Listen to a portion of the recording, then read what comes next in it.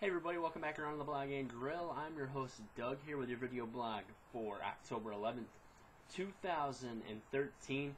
I got football pick'em for you. I look at the MLB playoffs. But first I want to start off with something I talked about on Wednesday about what I was going to talk about, Peyton Manning. And I have this theory that Peyton Manning and the playoffs could go down a little bit different this year. I don't think they're going to run the table.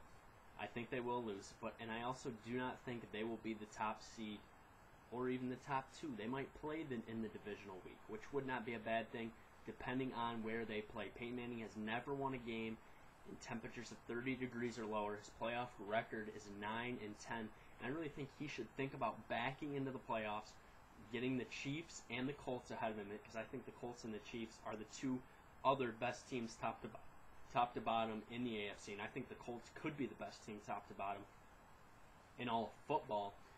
Maybe the Saints are, but the Colts, they're playing some strong football right now for sure. So maybe Manning, my theory is Manning might back into the playoffs, get to play in these warmer places as he played bad in Denver last year, and maybe just this would be what Manning needs to get into the big game and get to play in the Super Bowl again. Because I think if Manning wins another Super Bowl, he will be considered probably the greatest quarterback of all time.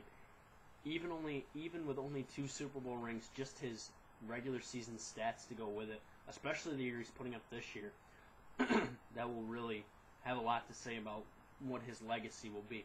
That's my theory. Don't be surprised if he backs in to the playoffs. They have their last 4 games: home against Tennessee, home against San Diego, at Houston, at Oakland.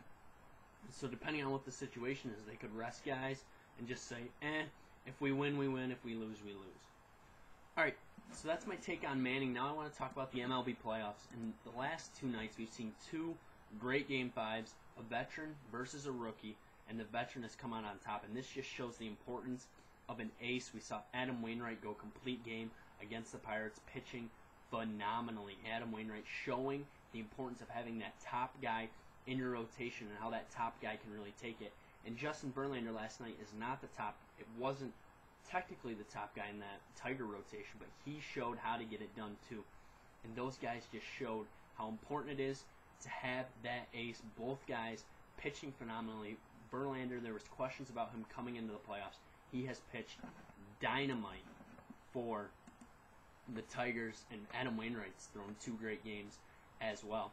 So tonight we'll get to see our first championship series matchup, and that's going to be between the Dodgers and the Cardinals. It's going to be Zach Greinke versus the rookie Joe Kelly. I think it's going to be a great game for sure. Matt Kemp is going to be in the lineup. I'll run down lineups for you real quick here. We got Crawford in left, Ellis at second, Ramirez at short, Gonzalez at first, Puig in right, Uribe at third, Ethier center, Ellis catcher, Greinke pitching. And then for the Cardinals, we got Carpenter at second, Beltran in right, Holiday in left, Adams at first, Yachty at catcher, John Jay in center, Freese at third base, Cosmo at short, and Joe Kelly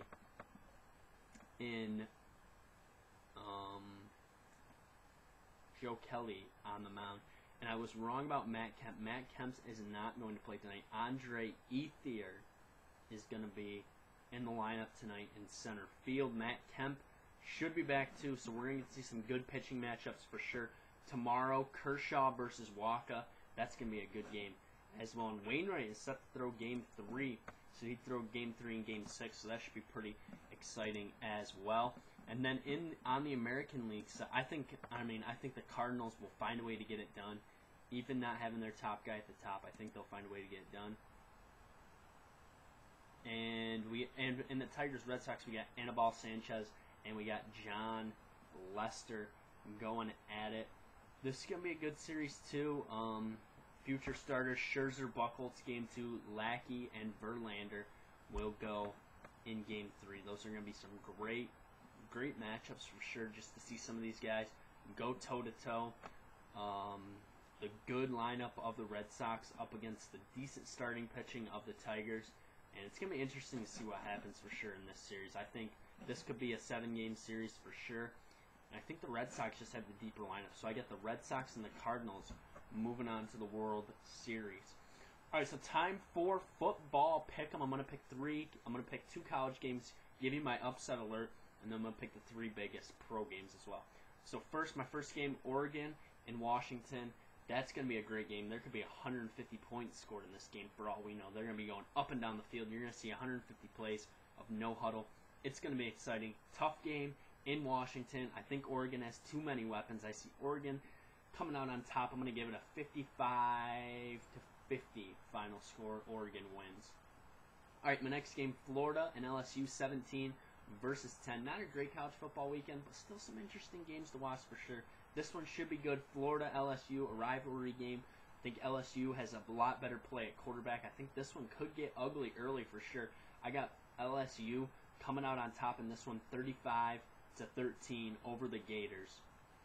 And the team I'm going to put on upset alert. Great performance last week by Northwestern against Ohio State. I think they could come off that one a little rough. I'm going to pick Wisconsin to beat Northwestern. Wisconsin's at home.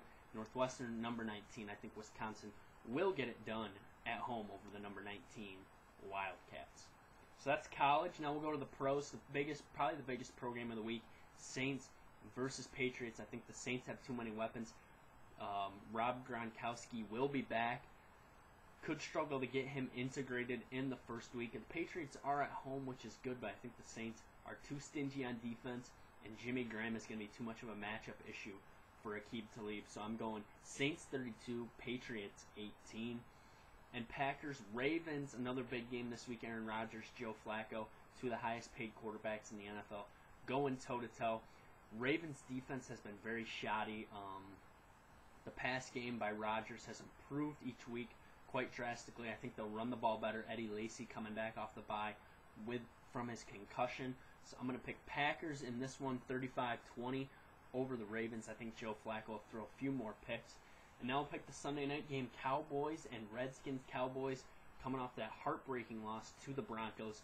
Redskins coming off a bye week. Before that, they beat Oakland. This game could be closer than people think. I think the Cowboys will get it done.